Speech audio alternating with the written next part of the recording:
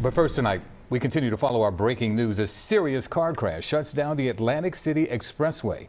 Chopper 3 is live right now above the scene just east of exit 38 in Winslow Township.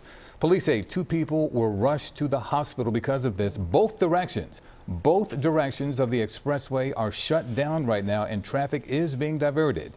This is creating, as you might imagine, and as you see right there, a major backup, and that goes on for miles. We, of course, will continue to follow this and also continue to have updates throughout our broadcast.